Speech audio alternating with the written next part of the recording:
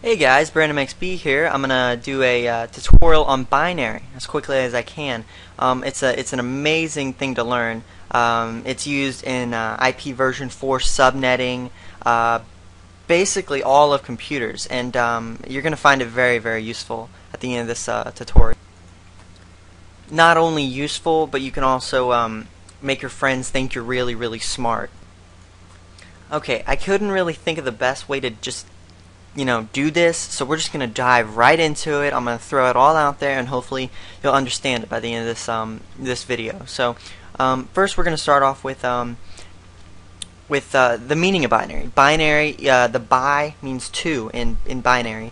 It's also known as base 2 because there are two different numbers used in the system, and those numbers are 0 and a 1. The 0 is an off. It's false. It's not it's not on. The 1 is an on. The 1 means enabled, true, whatever you want to say. We're not doing booleans, but you'll get it. We're converting our numbering system decimal, the dec meaning 10, to binary. Yeah. Okay. So now what I'm going to do is go ahead and teach you how to do it with decimal numbers to 15. So let's do an 8 to begin with. An 8 would be this. Now why is it that? Because I want the 8 to be on. I want the 8 to be included. And since 8 in binary goes perfectly to 1000, it's just that. So if I want to do a 9, what would I do? I would do this, because I'm adding 1 to that 8. So that would be, in binary, a 9. Let's check that on the calculator. I'm going to type in a 9. Here, let's go to programmer. There you go. Alright, let's type in a 9 and then hit this little radio button that says binary. And yeah, it's correct. That's 9. Let's do a 2 now. It's just as easy as the 8. We're going to do a 0 because 8 doesn't fit into 2. 4 doesn't fit into 2. 1 fits into 2 perfectly. And then 2 plus 1 equals 3. It doesn't equal 2, so that's a 0 as well. So that would be a 0010 in binary. But we just say 10 or 10 or whatever you want to say. But that would be 2 in binary. Okay, let's do a slightly harder one. We're going to do, let's say, 11. Does 8 fit in 11? Yes, it does. Does a 4 fit in 11 plus the 8? No, that's 12. It doesn't fit in there. Does 2? Yes, it does. That equals 10. And now does 1 fit in there? 10 plus 1 equals 11. So yes, it does fit in there. And I'm going to explain every bit how we got that step by step. Alright, here's how I got that. I obviously 1 times 8 plus 0, because 0 doesn't fit in there, times 4, plus 1 times 2 plus 1, plus 1 times 1 equals 11. Decimal. This video might not be entirely spoon-fed, but it should be fairly easy for anyone that has done basic arithmetic or algebra or anything like that. Now we're going to do it on our hand. We're going to go all the way to 32. Now why 32? 16 times 2 is 32, right? And then 64 and so on and so forth. I'm going to show you on a calculator. Alright, so now let's go to scientific mode.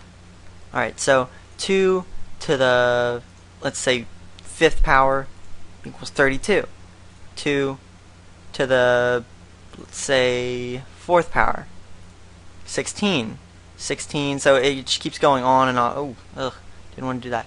Okay, let's do 2 to the 1st power, 2.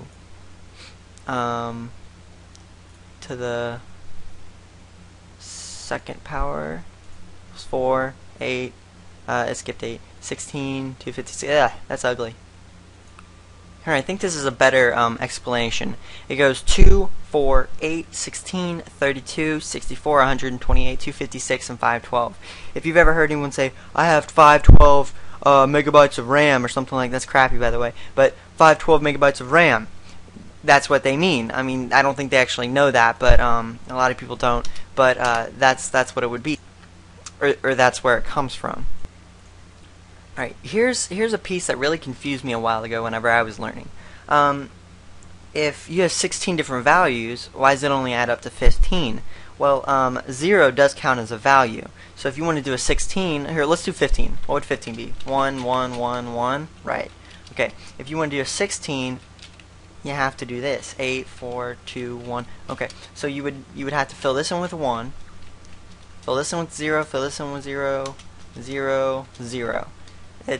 That's just how it works, because 0 counts as a value. Alright, I'm going to have to hurry this up because it doesn't look like I have much time left.